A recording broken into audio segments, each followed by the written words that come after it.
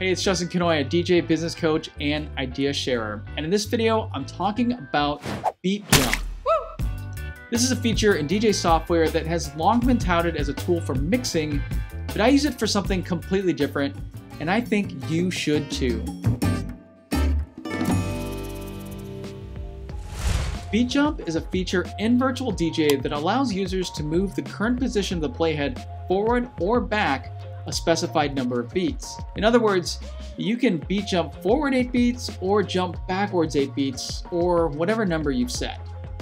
Now for those that are unfamiliar with this, you may be wondering, why is this necessary? And there are numerous reasons why DJs use this. One reason is to advance a section of a song that might be dragging a little bit, or maybe you miss your cue on the incoming track and so you want to jump back 16 or 8 beats to give yourself a second chance at dropping in your new song. It's kind of like going back in time, I guess. Back to the future.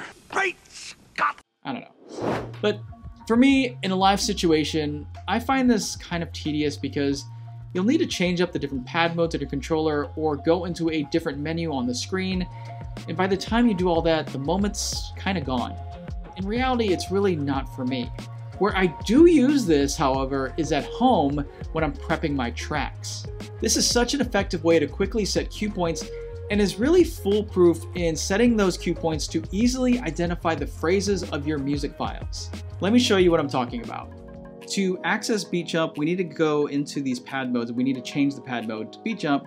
Now, a lot of you probably have hot cues, so you just need to click right there and then click on beat jump, and then you're presented with a whole new set of pads. And actually within this, there's 9 different pages of beat jump pads, and they range from fine all the way up to 32 bars, so it's 9 pages. And this is where beat jump as a preparation tool comes very much in handy. Let's take a look at this song right here, and I'll show you how I use it. I'm gonna demonstrate by setting cue points manually first. So we're gonna do this without using the beat jump feature. So I'm gonna set my first cue point right here, and we'll just call this, okay, let's go and label it first beat, okay? And we're gonna count out the intro. So here we go. 1, 2, 3, 4, 5, 6, 7, 8. 1, 2, 3, 4, 5, 6, 7, 8. 1, 2, 3, 4, 5, 6, 7, 8. 1, 2, 3, 4, 5, 6, 7, 8, 1. All right, so just counted out 32 beats. So it was 4 sections of 8 beats. And I'm gonna label this as cue point 2, and we'll call this the verse. And lastly, let's go look at the outro. So we got to do the same thing. I need to find the beginning of the outro. 1, 2. Okay, so it is right there. We're gonna label that the beginning of the outro, and let's also count this one out. 1, 2, 3, 4, 5, 6, 7, 8.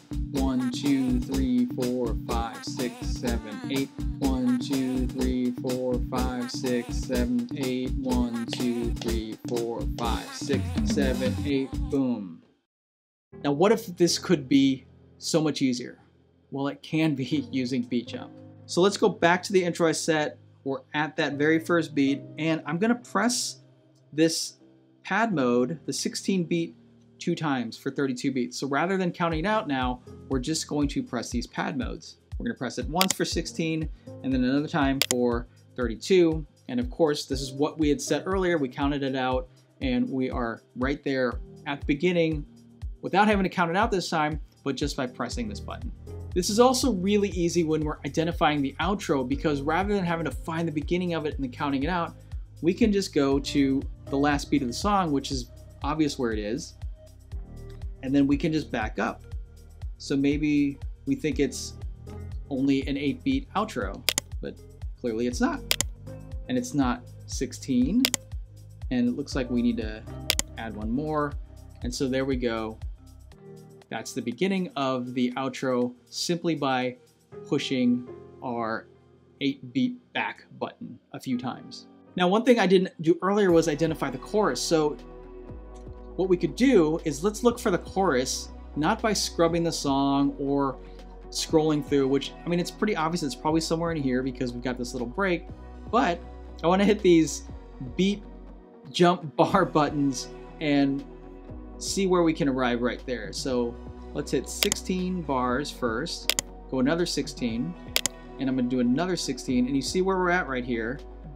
If I hit another 16, we've now overshot it. We actually hit to the end of that first chorus. So I'm going to go back, and instead of hitting that 16 because we overshot it, let's cut that in half. I'm going to hit 8 bars, and you can see we arrived right at the beginning of that chorus. So I'll set a cue point there, and obviously we've been counting 32 beats. This is probably what that is again. So let's see. Here's 16, here's 32, and wouldn't you know it, we arrived right here at a beat to start our second verse. If part of your workflow with music prep is to label your tracks just like this, Beat Jump is a great tool to aid in the process. Of course, there are great benefits of this feature when we are live and in the mix, but I think those benefits are just very selective for certain DJs. However, from a preparation perspective, this really can't be beat. If you found value in this video, hit the thumbs up button and subscribe to the channel for more virtual DJ tips just like this. Thank you for watching. I'm DJ Kanoya, and I'll see you next time online.